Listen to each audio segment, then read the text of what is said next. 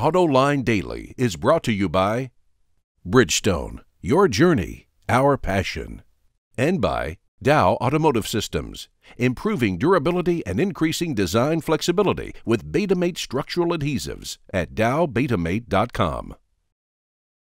Thanks for joining us on Autoline Daily today. You know, they say that you cannot tell the players without a scorecard, so here's the latest scorecard at Chrysler.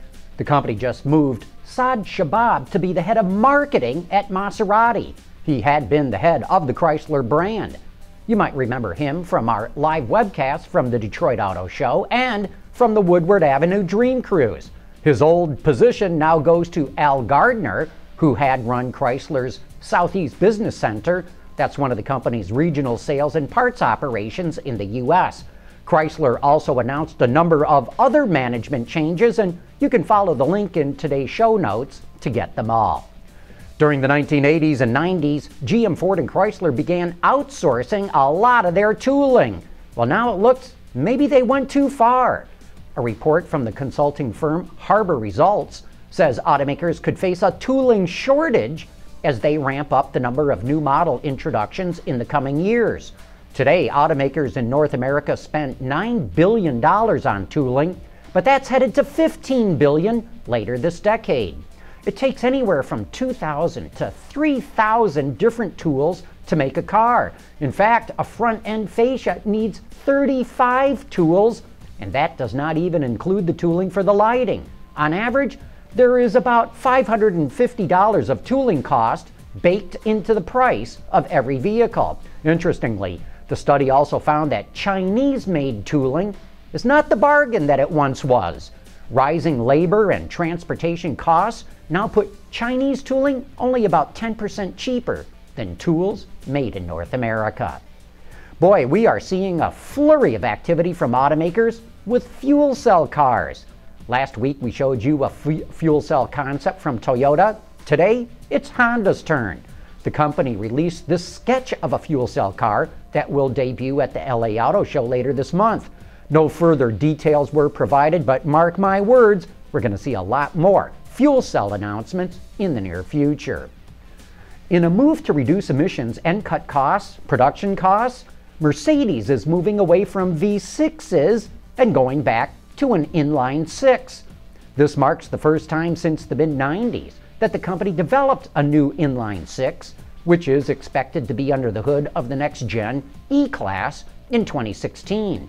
The engine is part of a new modular powertrain architecture that will also produce 3- and 4-cylinder versions as well. As you know, the Autoline crew was at the SEMA show last week. We saw automakers roll out some crazy customs, but Ford appeared to be taking a different avenue. Of course, it had its share of crazy customs, like this Hot Wheels Transit Connect or this Police Focus ST, but the company seemed more focused on the versatility of its engines. Chip Ganassi Racing will switch from BMWs to a Ford Ecoboost next year for the Daytona prototype class. The 3.5-liter Ecoboost race engine shares 70% of its parts with the Taurus SHO.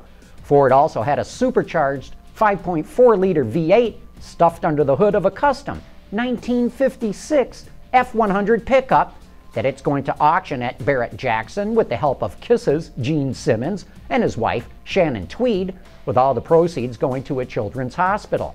And after more than a 20-year absence, Ford will be back in the business of making marine engines. The brand teamed up with Inmar Marine to produce 3 marine versions of its SVT Raptor engine that will vary in horsepower and torque. And we'll have more from SEMA coming up tomorrow, so make sure that you stay tuned. And we just got details of the electric version of the Kia Soul. The car is powered by a 109 horsepower electric motor and a 27 kilowatt-hour lithium-ion battery pack, which gives it a range of over 120 miles. By comparison, the Nissan Leaf has a 107 horsepower electric motor and a 24 kilowatt battery pack and a range of 75 miles. The Soul EV moves from 0 to 62 miles an hour in less than 12 seconds with a top speed of 90 miles an hour.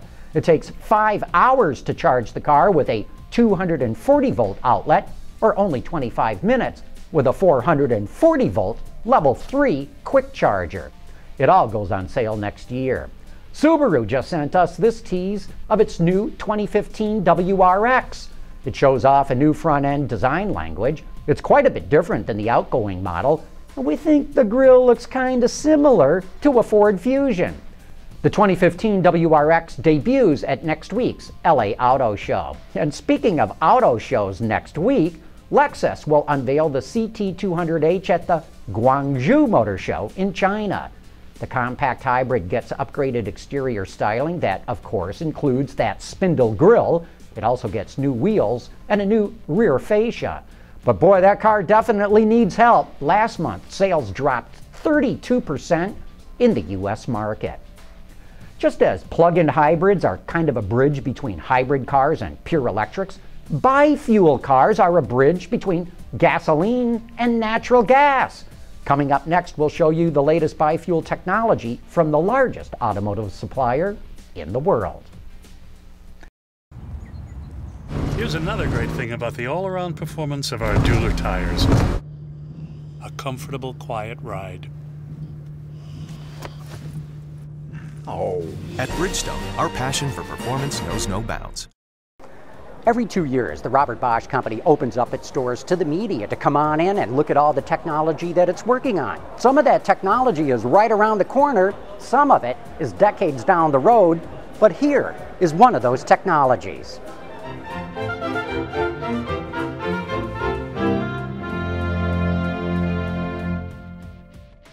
Well, this car is equipped with the so-called bifuel system, which means there is gasoline and CNG on board. The whole system is controlled via a Bosch Motronic, which is the engine control unit. It is controlling the gasoline and the CNG mode and is also able to switch between gasoline and CNG without any change of torque. The advantage is that the customer is able to drive as long on CNG as possible. We start in cold conditions in natural gas mode, and we try to keep the car as long as possible on natural gas. This helps the driver to get most out of the cost-effective fuel, natural gas. The system is automatic. It starts also in cold start operations in natural gas. There is nothing you need to push on the dashboard, because we think the driver doesn't have to worry about that. He's filling up the car and he's driving, and our system is doing all the rest.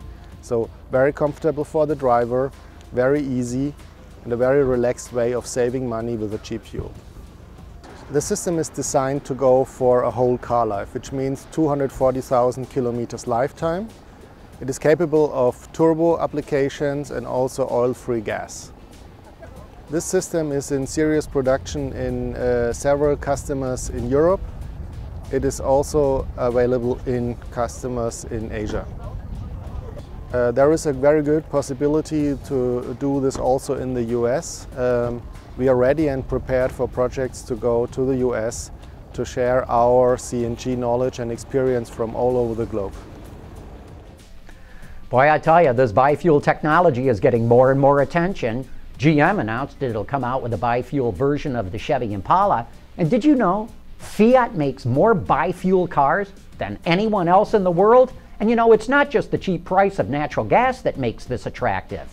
It can also cut CO2 emissions by over 30%, and that sure solves a lot of technical issues for automakers who face stringent CO2 regulations.